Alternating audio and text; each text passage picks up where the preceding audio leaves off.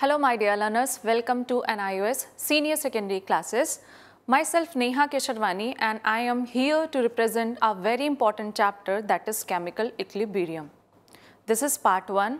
So whenever we talks about chemical equilibrium, first of all question arises, what does mean? That means what is the meaning of chemical equilibrium? Condition in the course of a reversible chemical reaction in which no net change in the amounts of reactants and products occur. That means a reversible chemical reaction is one in which the products, as soon as they are formed, react to produce the original reactants. Now we will going to discuss in brief about a chemical equilibrium. If we talk about the chemical equilibrium graph, if we take two coordinates, coordinate y and coordinate x, if we take rate of the reaction at coordinate x, that is mole per second, and at coordinate y we take time, which is abbreviated as small t. When the reaction starts, then the rate of forward reaction decreases, and after some time this will not disturb. And if we talk about the reverse reaction or backward reaction, when the time goes on, then rate of the reaction increases and after that no change will occur, and we found that here the forward reaction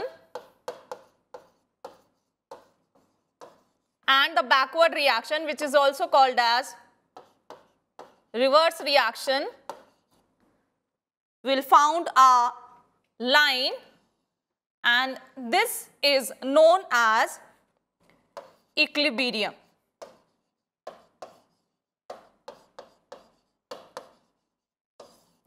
So we can say that if reactant A is react with B, which is the another reactant, we'll get C plus D product, and this is called forward reaction.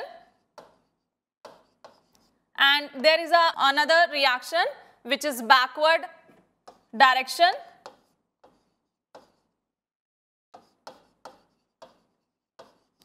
And when the rate of forward reaction is equal to the rate of the backward reaction, then we can say that equilibrium gets stabilized. Equilibrium gets stabilized, and this is known as chemical equilibrium. So now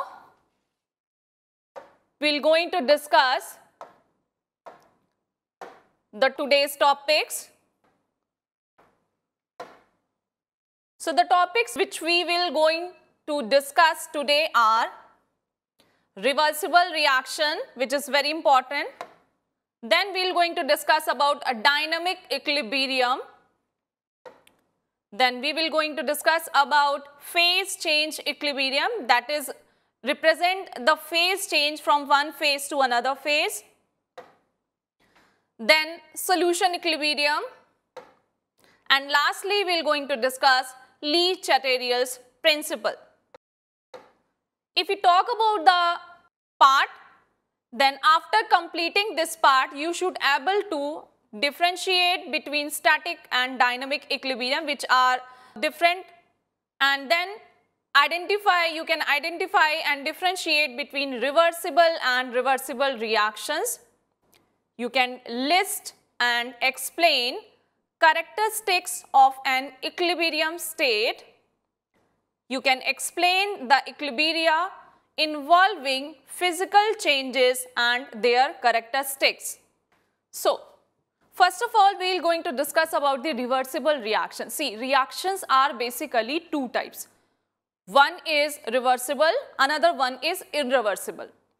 So reversible reaction are those reactions in which the forward reactions takes place as well as the backward reaction will also take place. That means the reactant can change into the product, and after some time product can also changes into the reactant. This is known as reversible reaction. Then on the other hand, in irreversible reaction, what will happen? Reactant is always change product, but product cannot be changed further into the reactant. This is known as irreversible reaction. And whenever we talks about equilibrium or equilibria, equilibrium can be stabilized only in the case of reversible reaction, not in the case of irreversible reaction. So let's just discuss about the reversible reaction. So some reactions go in one direction to complete or completion and are not reversible. For example, burning of ash or paper. Like if we burn the methane gas in the presence of oxygen, what will happen? This will convert it into carbon dioxide and water, which cannot be further converted into methane and oxygen, and that is the reason they are known as irreversible reaction. Now, some reactions are reversible and both reactants and products are formed simultaneously. That means as the reaction goes, what will happen? Reactant changes into the product and product can also changes into the reactant. Then this is known as reversible reaction. For example, melting of ice or conversion of water into the ice. As the temperature increases or decreases, this will happen. So this is about the reversible and irreversible reaction. Now, what does mean dynamic equilibrium? See, always remember that dynamic equilibrium can occur into a closed system. This will never happen in the open kind of system. This will always happen in the closed system. So must have a closed system. So reactants and products can't escape or be added. That means the rate or speed of forward reaction is always equal to the rate of the reversible reaction or reverse reaction. As you can see on your screen, there is a container which is completely closed, and in this container there is an ecosystem. And this is a closed system. That is why the equilibrium stabilized in this container is known as dynamic equilibrium. This system is closed, so that is the reason the equilibrium stabilized in this condition is known as dynamic equilibrium. So this is the another example of dynamic equilibrium. You can see here there are two systems. One is open system and another one is, that is second one is closed system. We close this system with the help of a cover. So what will happen? As in the open system, what will happen? If we give some temperature to the open system, then what will happen? The liquid present in this container will be evaporate. So as it will evaporate, what will happen? The amount of liquid will decreases. In the case of second system, that is the closed system, what will happen? Condensation as well as evaporation both can be occur. That is the amount, total amount of the reactant or product cannot be further changed. That means in this case equilibrium can be stabilized, because what will happen? The forward reaction as well as backward reaction, both kind of reaction can be occur. So quantities of reactants and products do not need to be equal. That means rates of reaction, that is forward reaction or reverse, must be equal. That means rates of forward reaction is always equal to the rate of the backward reaction, as you see on your screen. So liquid water can be converted into gaseous form by evaporation, and by condensation this will further convert it into gaseous to liquid form. So this is known as dynamic equilibrium, because here we can see here there are two systems. Open system cannot be stabilize or equilibrize. So we can say that in closed system, dynamic equilibrium can be stabilized. So now we're going to discuss about the phase change equilibrium. What does mean phase change equilibrium? Dynamic equilibrium is also known as phase change equilibrium, but dynamic equilibrium can be occur into the closed system equilibrium or phase change equilibrium. We don't have any kind of closed system. In open system, that may be occur. That means if we talk about the phase change equilibrium at 0 degree Celsius in a closed container, solid water converted into liquid water, as well as liquid water can also be converted into solid form, that is the ice form. So we can say that rate of melting is equal to the rate of freezing. That means amount of water is not equal to the amount of ice. So we can say that amount of water is not equal to the amount of ice, as you can see on your screen. Our next topic is solution equilibrium. So whenever equilibrium gets stabilized in the solution, then we can say that this is known as solution equilibrium. So what does solution means? Solution having two things. One is solute, another one is solvent. So whose concentration is more, we can say this is a solvent, and whose concentration is lower, we can say this is a solute. This does not depends on the state. That means we can say liquid can also be a solute or solid can also be a solvent. It totally depends on the concentration or amount. So in our solution, what will happen, you can see on your screen, solid sodium chloride, which is known as normal salt, can be dissociates into the water, and this will converted into sodium ion and chloride ion. Here you can see in the reaction, these two charges are in the aqueous form. Why we can say? Because aqueous means what? Aqua. Aqueous means aqua, that is water. So when we put this NaCl salt into the water, this will converted into sodium ion and chloride ion. So eventually the rate of dissociation will equal to the rate of precipitation. The solution will be in equilibrium, but the ions will continue to dissolve and precipitate. That means here you can see NaCl will converted into sodium and chloride ion, and the backward reaction can also occur. Because of that, we can say the rate of dissociation is equal to the rate of precipitation. That is the reason in this condition equilibrium stabilized. So in this condition equilibrium stabilized means the formation of solution whenever equilibrium can be stabilized, this is known as solution equilibrium. So let's just discuss about solution equilibrium in a different manner. So we can say if you are not the part of the solution, you are the part of precipitation or precipitate. Why we can say? Because the rate in a solution equilibrium, the rate of the forward reaction, that is the rate of dissolution of salt, is equal to the rate of backward direction, that is the rate of precipitation. So if you are not the part of the solution, you are the part of precipitate. So in this way we can say must be at the saturated point. So that means at a saturated point where the dissociation or dissolution can be occur, complete dissolution can be occur, the rate of dissolving is equal to the rate of precipitation, but amount of solid is not equal to the amount of dissolved.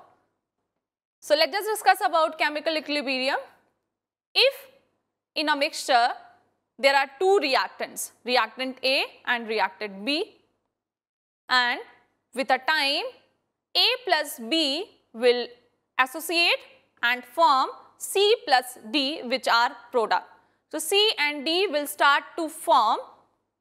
As more C and D form, reverse reaction will start up, more A and B will form. So eventually an equilibrium will be reached if all other conditions remains the same. So we can say rate of forward reaction is equal to the rate of backward reaction.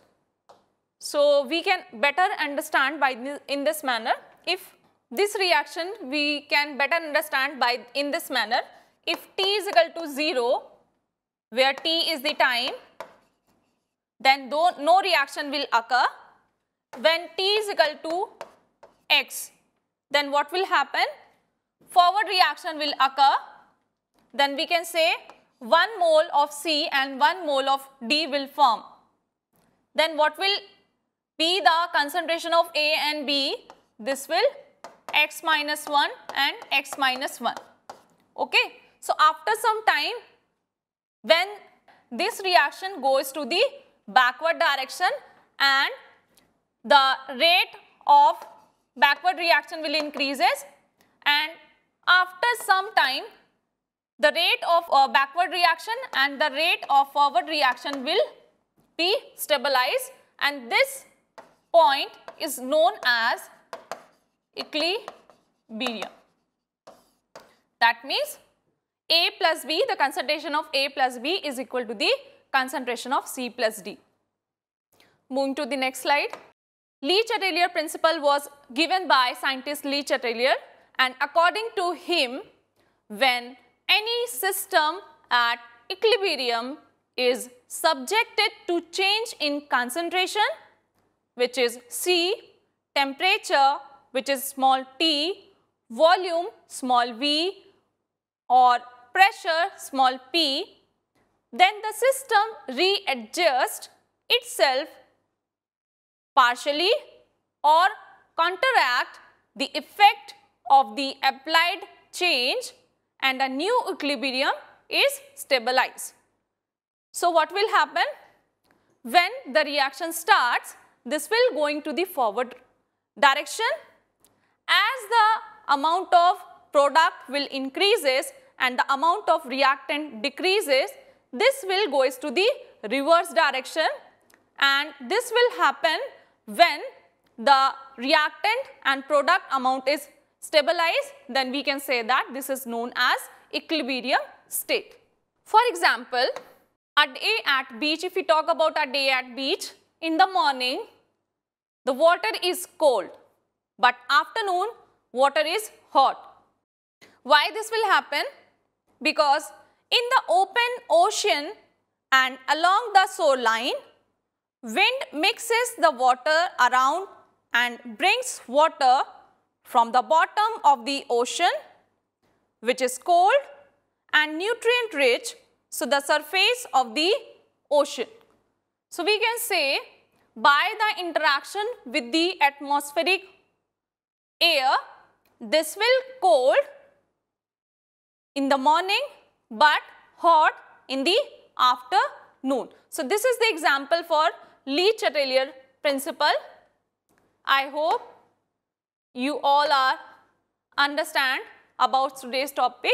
So in this session, we have been discussed about the chemical equilibrium, its definition, example. Then we have been discussed about different kinds of equilibrium like solution equilibrium, phase change equilibrium, chemical equilibrium. I hope you all are understand, and if you have any query, any question, you can ask me through the mail or with the help of Swayam portal. Thank you so much.